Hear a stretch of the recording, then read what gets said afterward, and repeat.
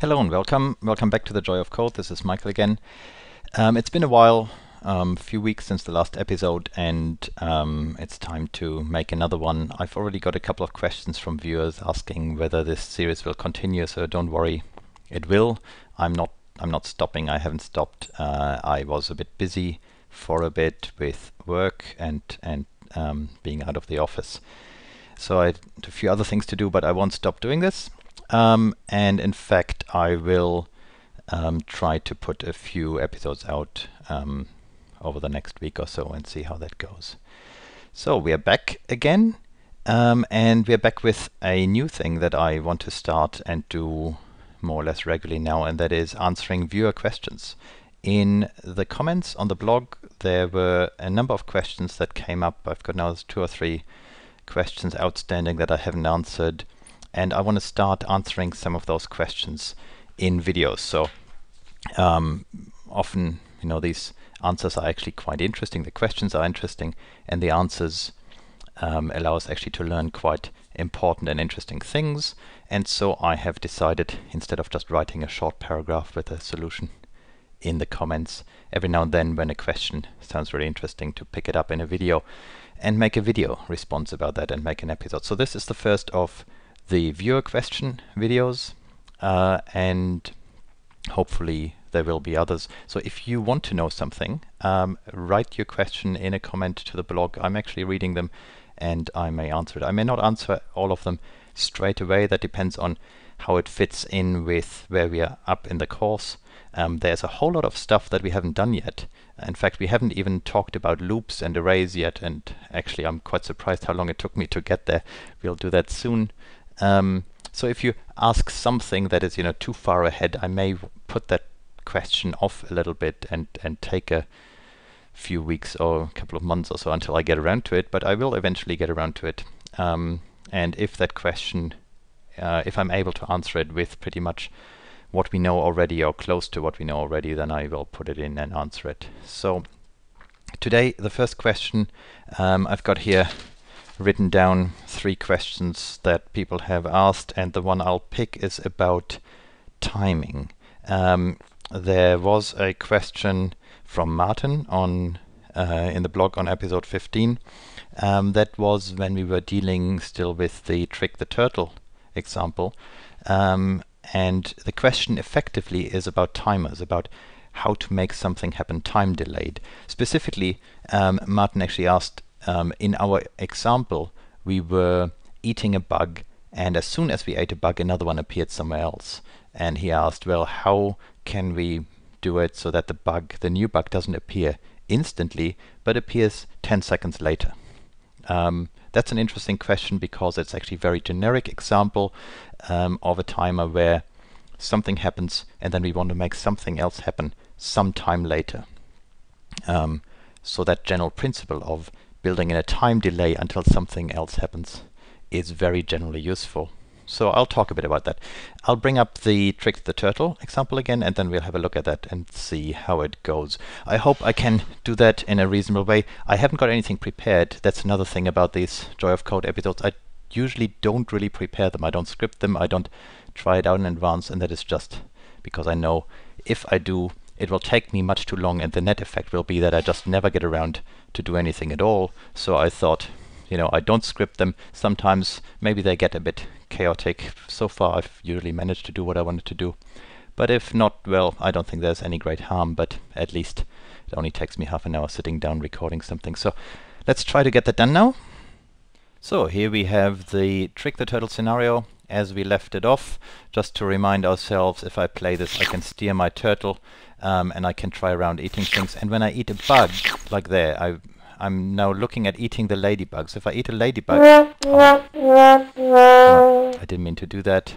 I'll probably get eaten all the time now, so what I'll do before I play that I just remove the snakes here so that they don't get me, so that I can show you a bit more easily what so every time I eat a ladybug, a new one appears somewhere randomly on screen instantly.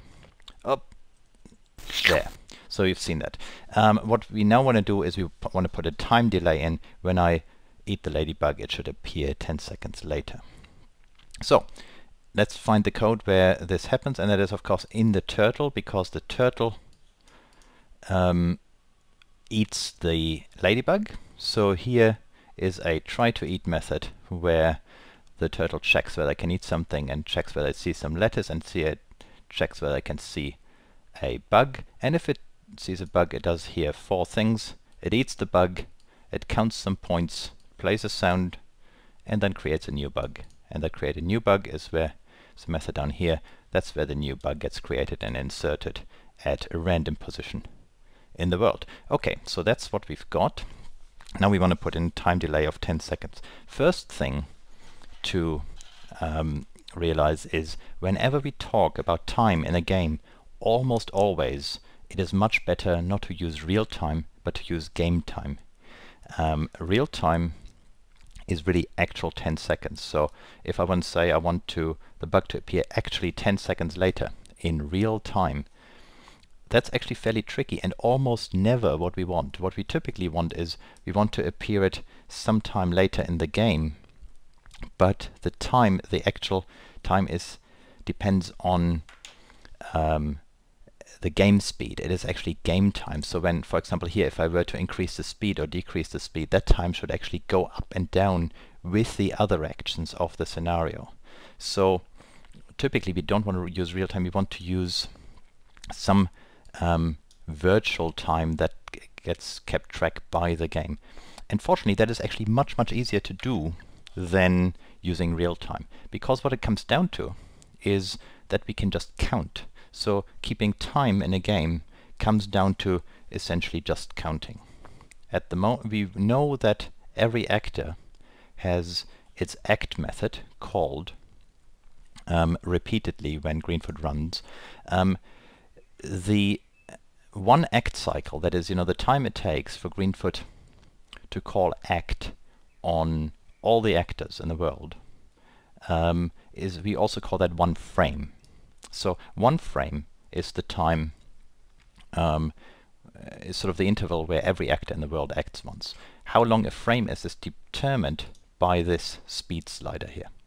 So what we can do in terms of time is we just count frames. So if we want a time delay, let's say just we count to 100. Say, in every frame we count 1 up, and once we reach 100, we have waited 100 frames, and that will translate to some kind of real time. So 100 frames, we can experiment with how long that is, maybe a couple of seconds, 3-4 seconds, I don't know. We can try that out, but the point is it comes really down to just taking an integer variable and counting. So let's look at this. That is what we will do. We will put in here an integer counter into our turtle. Make it private. That's a private variable. It's of type int, and I call it bug delay count. If I do not initialize a field, instance fields get initialized automatically, and they all get initialized to some kind of neutral value. If the field is an object type, they get initialized to null. If it is an int, it will get initialized to 0. So this initially contains 0. If we want to, we can rely on that, but I won't rely on that. Typically, it's a good idea to initialize it somehow anyway, just to make sure to document your intention as a programmer. But at the moment, what I'll actually do is I will count backwards. So I will say initialize that to 0, or I can do that actually up here, or I can do that in the constructor, and both styles are equally acceptable. I can say here bug delay count is 0, saying that the purpose of a constructor is to initialize all instance variables, so I may choose to put all the initializations together here, even though I'm also allowed to write them there, just to have them all together in one place. Okay, so I'm starting off with 0, and I say if my delay count is 0, it means we're currently not in the delay phase, counting, waiting for to insert a new bug. So here, where was it? There is my creating a new bug, and it was called from here. So instead of create new bug, here now what we want to do when we have eaten a bug is we don't want to create a new bug instantly. We just want to start the timer.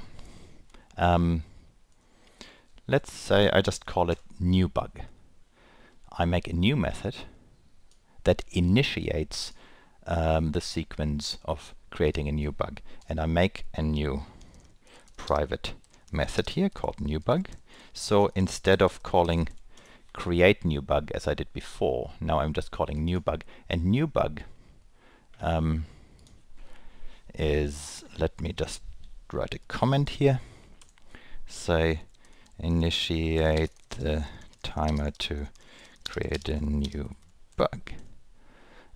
Okay, that formatting here is a bit out. That's how it should. Oops, and void I have misspelled here. So here's my new bug, and there all I want to do here is I take my variable here that I had my bug delay count, and I set this to 100. And 100 is at the moment an arbitrarily chosen number. This will determine the length of the delay, and I can experiment with this number later to see how long I really want it, whether I want to make it longer or shorter. But let's say I start with 100. So bug delay count is 100, and that means my definition is whenever that count is greater than 0, I am in a time delay counting down to create a new bug. So now in my act method here, I call check new bug. Check new bug is a method that I will make that checks whether a new bug should be created right now. And the criteria for a new bug having to be created is when my timer reaches 0. So check new bug.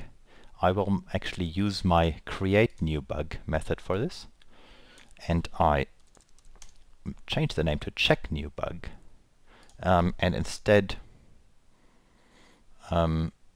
actually no, let me do that differently.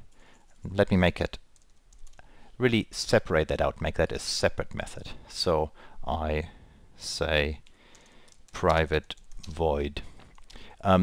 Just to explain what I was just thinking, I thought I make one method here that counts down the timer, checks whether we've reached 0, and then creates the bug if we have. That would have worked, but just to keep my methods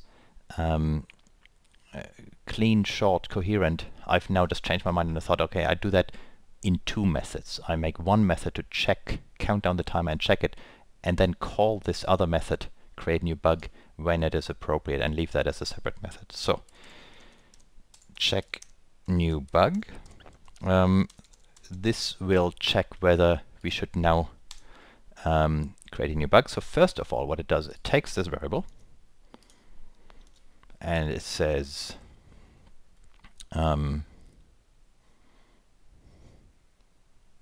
let me see. So we test this variable. If this variable is greater than 0, then I paste it here again, I decrement it.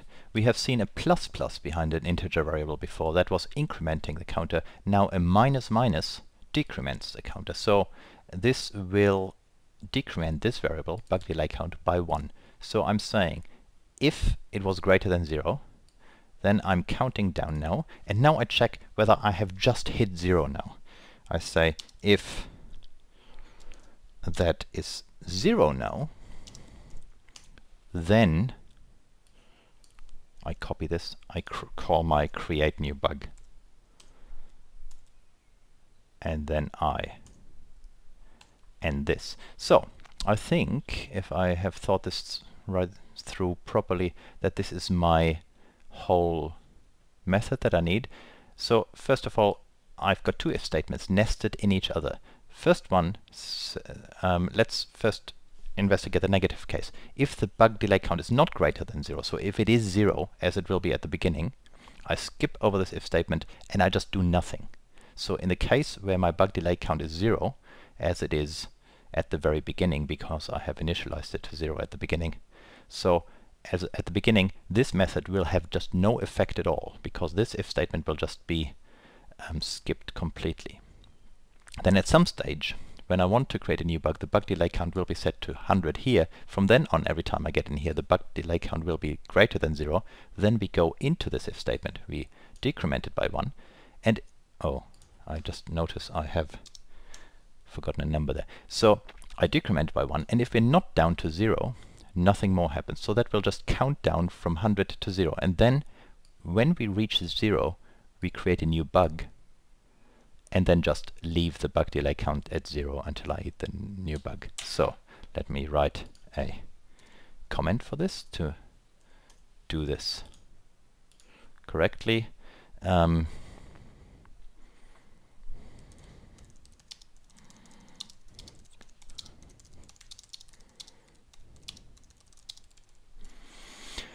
Okay, so I think this might actually be complete. Let's try that out. So and again, so that the snakes don't catch me, I just remove them so I can test my program in peace. And now let's try to get a bug. I got a bug and now it's not there, and a while later it appeared there. And I got one again and a while later it appears somewhere. That works. So that is good. Whoa, and now that was my end of my game. So that is pretty much the solution that you need. So there are a couple more things to say about this.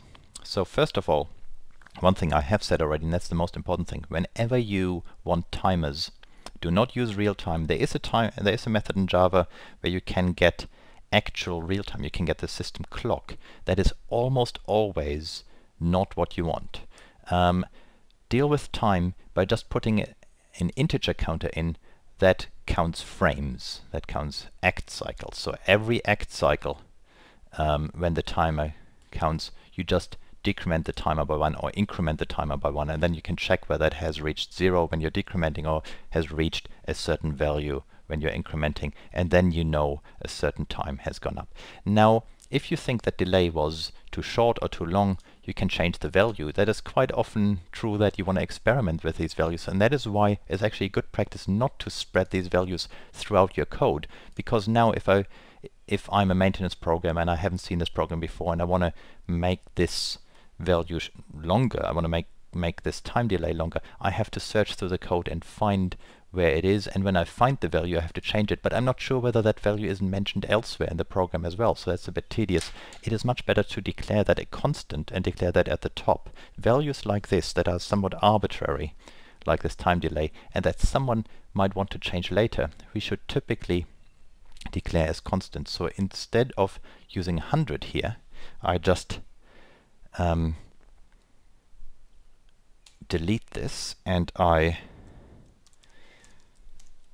call this bug delay. So I just give it a name, bug delay, and I copy this here, and then I create a constant here. And a constant, remember, is declared with private static final in front of the declaration, and then the rest looks like a variable declaration. I just say int bug delay is 100. And so, as a matter of convention, constants are typically written in all capitals, and then I use an underscore if I want to separate two words in it, and they are declared static and final. So now, by having this declared here, all the constant values in my program are at the very top of the program, and they're really easy to change. It is especially important because sometimes these constant values are used more than once in a program text, and then you have to go and search through everywhere where they are used, and that can be really tedious and error prone. You can't just automatically search and replace every mention of the number 100, because the number 100 might be used for something else. So you have to very carefully read your whole program if you sort of intersperse the numbers in your program. So you essentially want to define the number only once at the top and then use the named constant everywhere in your program, and that is much nicer. Okay, that was essentially the explanation of how to do a timer. And with that, we are almost done for today, except that things are not actually quite as straightforward as they seem. We are now getting into the tricky area where making some changes to our program can actually introduce fairly subtle new bugs. If you think about it carefully enough, there now actually is a bug in our program, or probably a bug depending on what behavior we would want. If we assume that the intention is that we always have the same number of bugs, not errors, but ladybirds in our program. So we had 2 in our example there, and that it should always be 2, and every one I eat should come back. That is now actually buggy, in the sense it's wrong. And it takes a second to think about it to discover where the problem is. If you think about it, the problem lies in the case where you actually eat the second ladybird while you're in the delay phase of the first one. So you eat the first one, and before it reappears, you eat the other one. If you think that through, you will find out that actually you lose one of them. You will only get one back. So while the principle of the timer was done correctly, we actually have to now be very careful, and we are introducing effects that may not be intended. That's quite a tricky one, and I'll leave that up to you to figure out how to fix that if you want to do that, or I might get around to it in some later episode. But that's one thing to keep in mind, that we can actually have only, with a solution we have done, only one single timer going at the moment, and if we want 2 going in parallel, which we would want if we eat 2 ladybirds, then this all becomes a bit more complicated. Okay, but that's enough for one episode today. I'll see you soon again. Until next time, bye bye.